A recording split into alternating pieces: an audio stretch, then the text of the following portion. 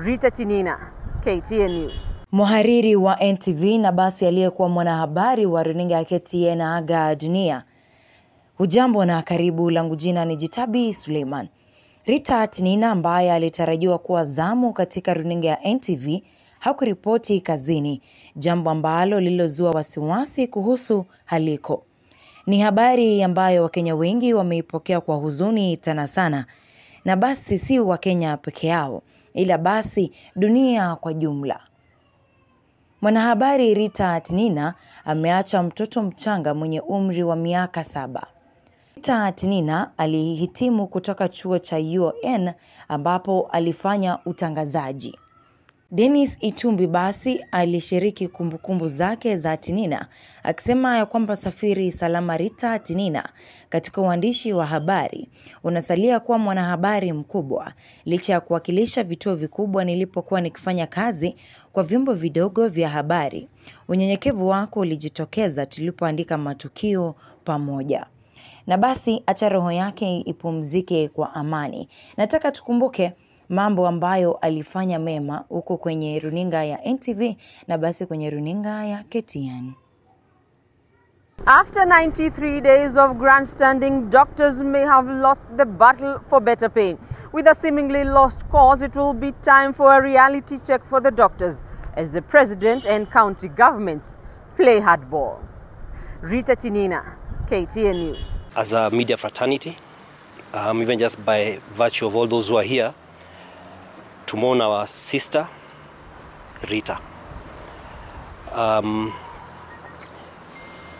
It's very interesting that today she was meant to be on shift at NTV. She's one of the editors.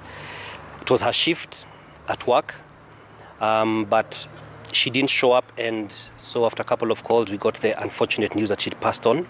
Rita has been my producer for the 1 o'clock bulletin on Sundays for the past about 5 Sundays. Today I didn't know that I'll go on air and she wouldn't be there to produce this bulletin. But aside from the beautiful last moments we had with her during our lunch session and my colleague Duncan Haemba, I'd like to say that we've lost a trailblazer. I remember when I was young, I'd look up to Rita Tinina as a female Maasai journalist, and that meant a lot, especially with the retrogressive cultures around our community. And I, as much as I'm shocked, I also just want to celebrate her life. Rita was who she was, very laid back, a person of very few words, but very friendly. So, yeah, it is a big blow, but just to confirm, on Thursday, before she knocked off, she was in the office because she was the one in charge of the evening bulletin. And today when my colleague, coincidentally, who was going on air, called me and told me that they can't reach her, we need to find out. It was very difficult to try and start making those calls to look for her. And sadly, I wanted to get in touch with the sister, I couldn't. But my third call just confirmed the sad news. We have lost. And we have lost. I will just say it's really sad that she had to go without goodbyes. I met her about a week ago and we were in traffic. And I used to call her T9. Then I just said, T9, how are you? And she lowered her car window and said hi to me and drove off. So that was Rita.